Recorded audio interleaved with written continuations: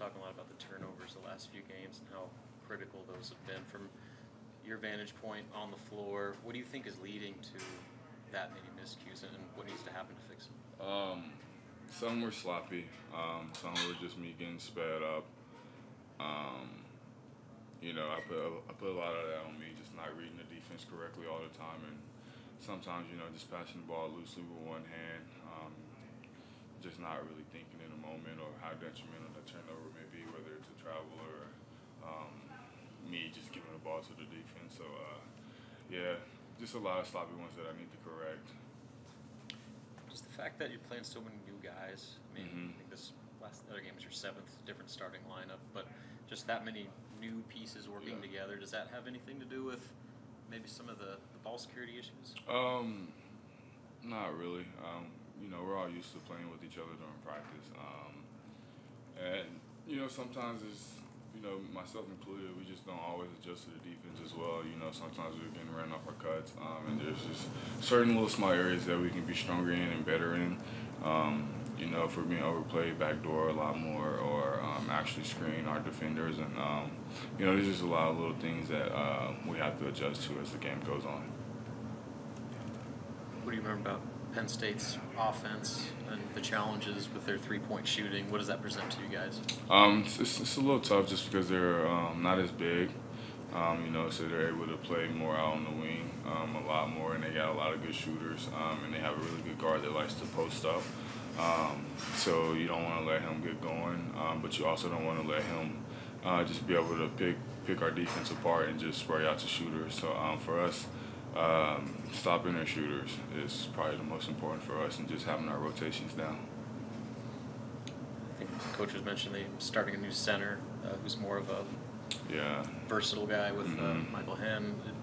I know you've played against some of the biggest big guys in the country. Do you have a preference? Do you maybe mix it up against guys that are a little more similar to your skill set, or does it matter?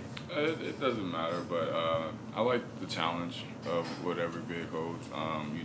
He's going to force me to have to play the perimeter a lot more and force me to actually be on the wing and move around a lot more.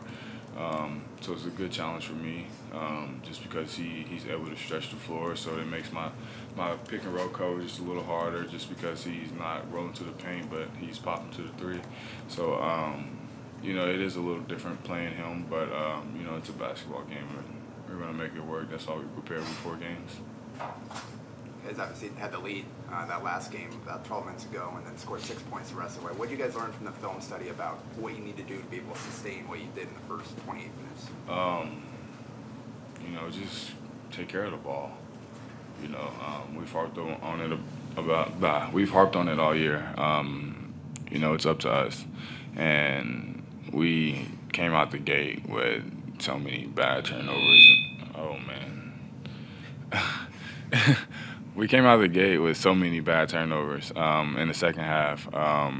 And like you said, we're still up. I think it was like 52 to 50 or something like that. With so much time left. And I think we never just took the time to realize, as bad as it were, that we were still in the game. And it felt worse than what it looked. It probably looked worse as well. But it's just in those moments we need to hone on the opportunity and understand where we are at in the game, and just take care of the ball more and get stops and rebounds. Rebounds hurt us a lot. So just box out, get rebounds, and run our offense on offense. You guys got Blaze back for the first time in a while. How much, I know he's still easing back into it, but just having his presence in the front court, how does that help everybody else? I like his presence a lot, just because he's going to give up his body. He's going to play hard. He's going to, especially on defense. He's not scared of anyone.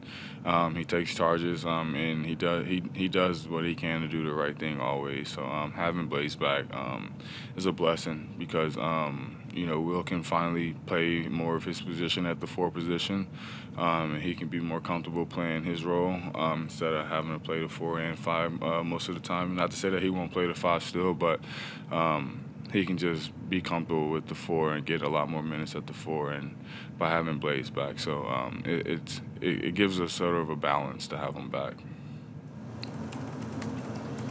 Anything else from Derrick? Cool. Good guess. Okay, everybody? Take it easy. Coach next, Gristle? I get prepared for the Chiefs game next week.